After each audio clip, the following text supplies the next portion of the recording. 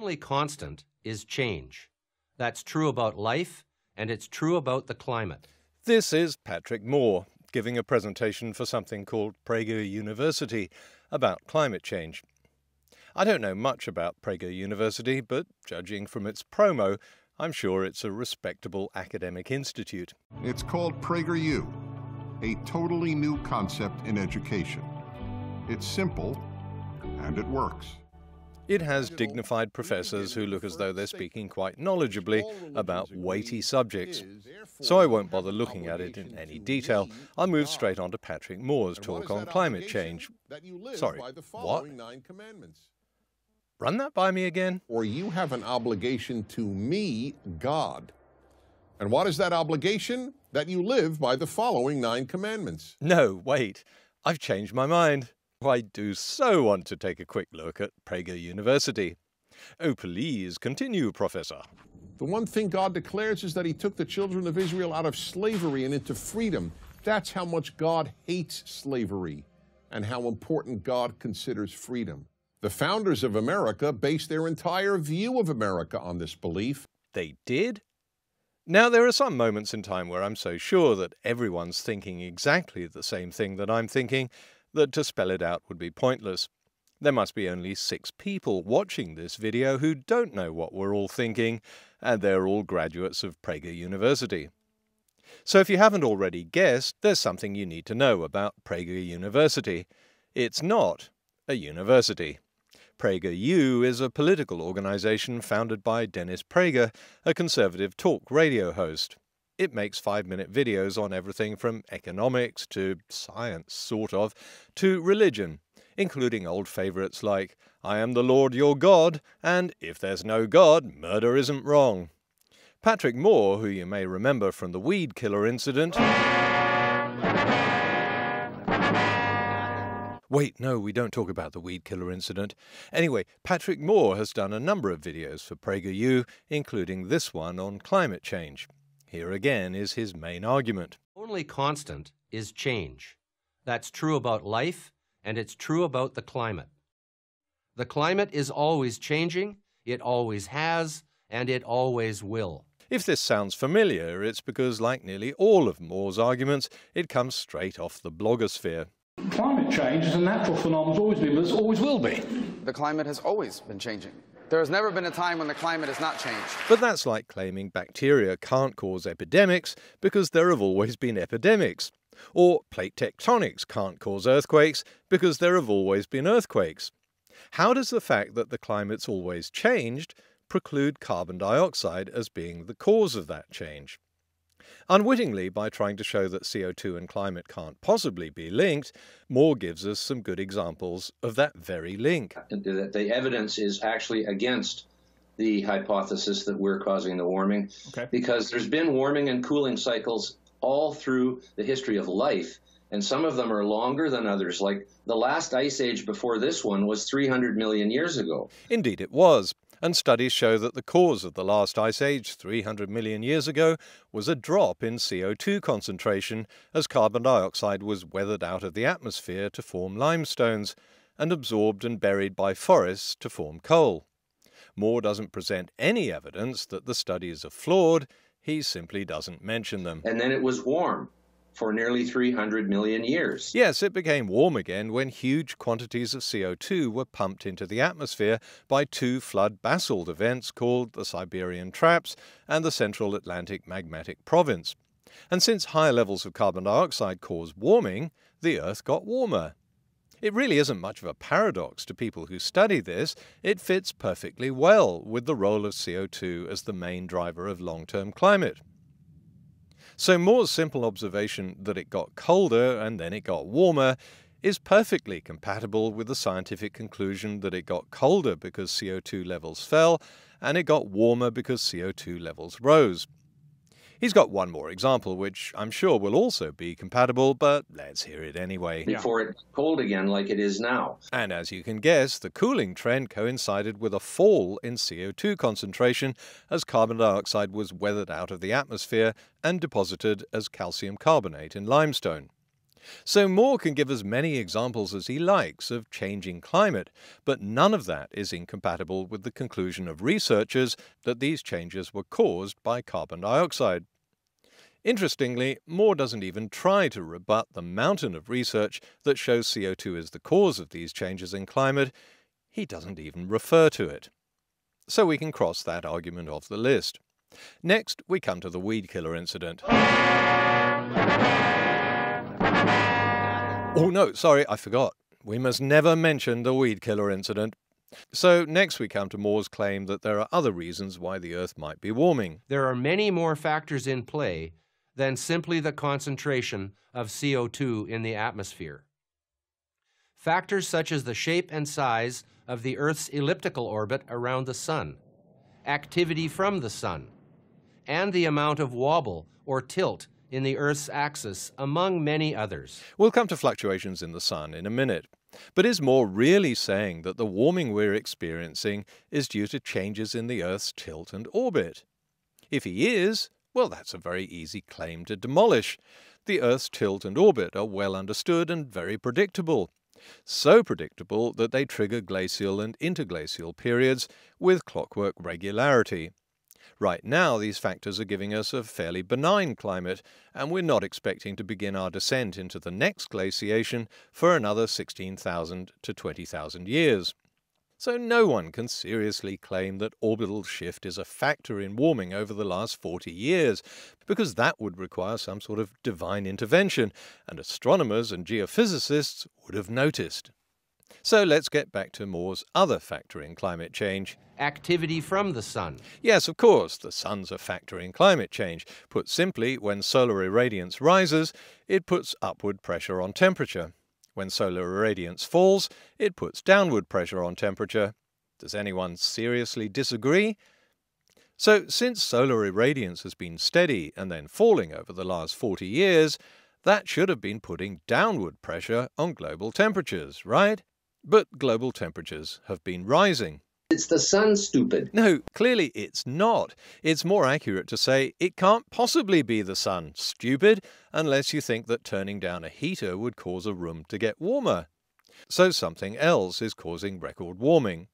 Why does Moore think it can't possibly be carbon dioxide? So then what about carbon dioxide, the great villain of the global warming alarmists? Where does that fit into this picture? Not as neatly as you might think. Temperatures and carbon dioxide levels do not show a strong correlation.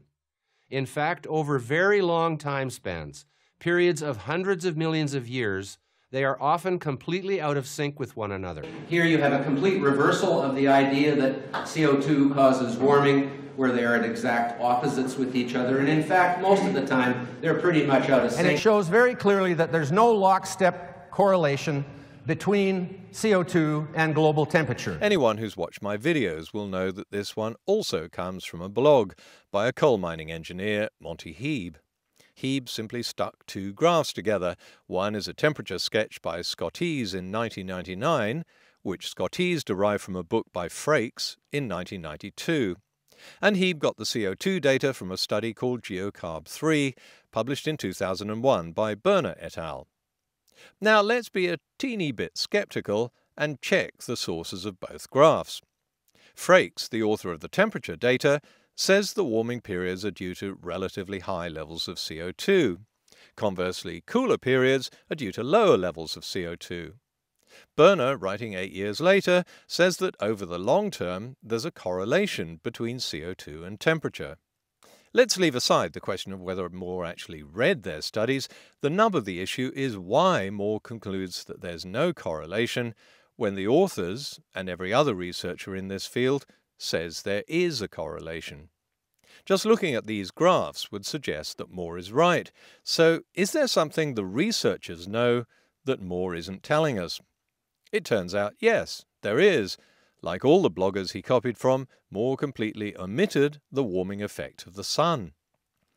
Sorry if you've heard this before, but the sun has been growing steadily hotter over time, so there's no better a correlation between the sun and global temperature over the last 500 million years than there is between CO2 and global temperature. But no one would be daft enough to conclude from this obvious lack of correlation that the sun has no effect on temperature.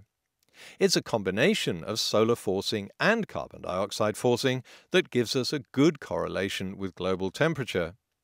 Correlation doesn't necessarily mean causation, of course, but it is consistent with the overwhelming body of evidence that CO2 is a major driver of climate.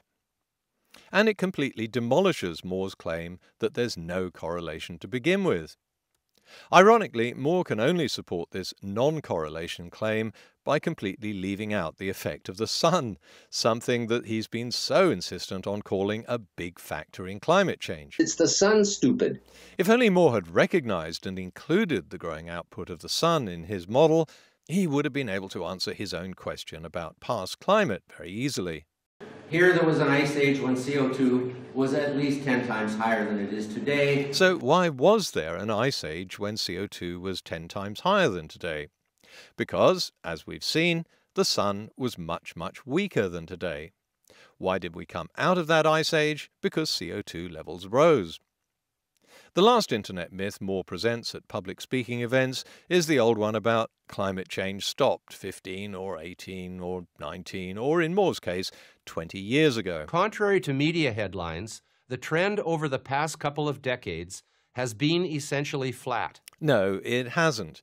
All the temperature measurements show, and all the major climatological institutes in the world agree, that temperatures have been rising for 40 years, including the last 20. Simply repeating a shop-worn blogosphere myth won't make it magically come true. That's pretty much all of Patrick Moore's claims against carbon dioxide debunked. If you thought, well, that was easy, yes, it was, because, as I always say, you don't need to be a genius to check facts. Just have a bit of skepticism and the ability to look things up. In Moore's case, it's even easier because, since nearly all his claims are copied off the internet, I've already debunked them in previous videos. Moore is never exposed to criticism like this because he always plays to a friendly crowd. It's my pleasure to introduce to you Dr. Patrick Moore.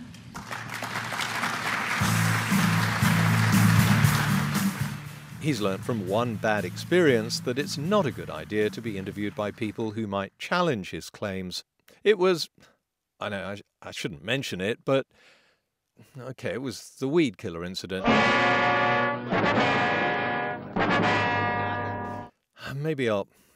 no, I can't. Oh, right, you win. I'll tell you about the weed killer incident. First, you have to understand the background. Patrick Moore doesn't actually do any scientific research or publish any scientific papers. He makes a living as a PR consultant. He founded a PR company 26 years ago called Green Spirit Enterprises, now called Green Spirit Strategies Limited. And he's made a very good living over the last 3 decades, lobbying on behalf of clients who get a bad rap from environmentalists, like fossil fuel companies. And, for me, the bottom line is the fact that every square inch of the oil sands development will eventually be reclaimed. I'm going to talk about energy in general for a bit here, because the oil sands and oil has to be contexted in the larger energy picture. Pulp and paper companies. We can make sure that the clearing of land is done legally and the cutting of trees is done legally. The giant paper company Boise Cascade is just as much in the business of planting trees as it is in harvesting them. Nuclear power companies. They need to be put in a safe place, and that's what Energy Solutions is doing. They're doing a good job for all of us. And of course he gets hired by political organizations to give speeches on climate change. But sometimes Moore's enthusiasm for promoting junk science gets the better of him, like when he claimed that a weed killer called glyphosate is so safe that you can drink it. I do not believe that glyphosate in Argentina is causing increases in cancer. You can drink a whole quart of it and it won't hurt you. You want to drink some? We have some here. I'd be happy to, actually, but not really. But not really? I know it wouldn't hurt me. If you say so, I have some glyphosate. No, I'm not stupid. Ah, okay, so you... No, but I know... So it's dangerous, right? No, people try to commit suicide with it and fail fairly regularly. Tell the truth. It's not dangerous to humans. No, it's not. So you're ready to drink one glass of glyphosate? No, I'm not an idiot. Moore walked out of that interview, and as far as I know, he's never been questioned by a skeptical interviewer since then. The fact that Moore gets paid to make a lot of these claims doesn't matter. I only mention it because Moore uses that argument himself, claiming that scientific institutes like NASA reach their conclusions in exchange for funding. And the scientists and science institutions who are bringing in billions of dollars for this research. What would be the motivation for NASA to do that? If their goal is $1.8 billion in public funding.